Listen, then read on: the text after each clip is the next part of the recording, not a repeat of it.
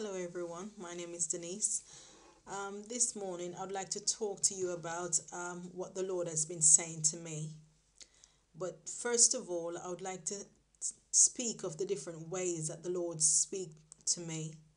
And the reason I'm doing this is because many times I would, see prophets or prophetic people coming with a prophecy from the Lord.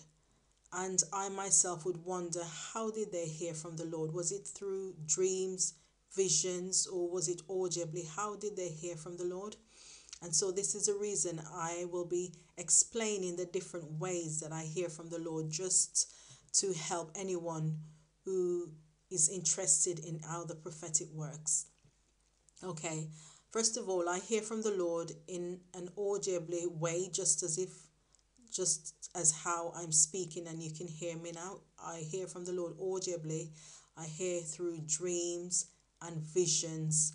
Also, is sometimes I'll receive like a download of information if I was there when the event took place. Okay, those are some of the ways that I hear from the Lord.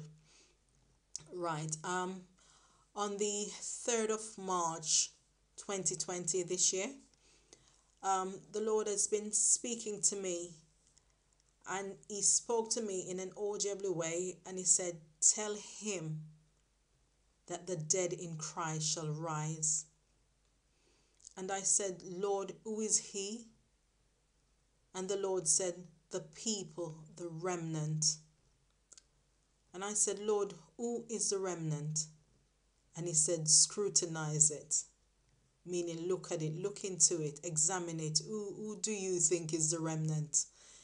And so this is the reason I wanted to come and give this word from the Lord, what he has spoken. He said, the dead in Christ shall rise again.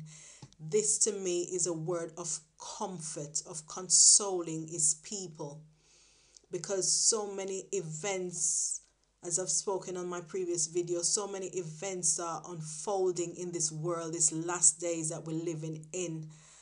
And it will be worrying for some, but the Lord is consoling his people to let us know that, the dead in Christ will rise again. Even if we should die today, no matter what may happen to us, if we live a righteous life before Christ, we've accepted him only and live a life that is pleasing and acceptable to him. He's assuring his people, the remnant, as he said, that they will rise, they will reign again with him, so we don't have to fear death. All these things that are happening in the world, no matter what it is, we need to be at peace. We need to rest assured that it is well with our soul, according to the word of the Lord. As I said before, we are living in the last days. We are living in end time, and I just want to encourage, anyone who watched this video to say, we're living in end time, and, accept Christ as their Lord and Savior, to repent of their sins, be baptized, and accept Christ as their Savior before it's too late, to be assured of where we will end up eternity after eternity. So these are my few words of encouragement, especially to those as well who have not accepted Christ, and to those as well, as the Lord have stated, that it is well. Thank you for listening. Take care. Bless you. Bye bye.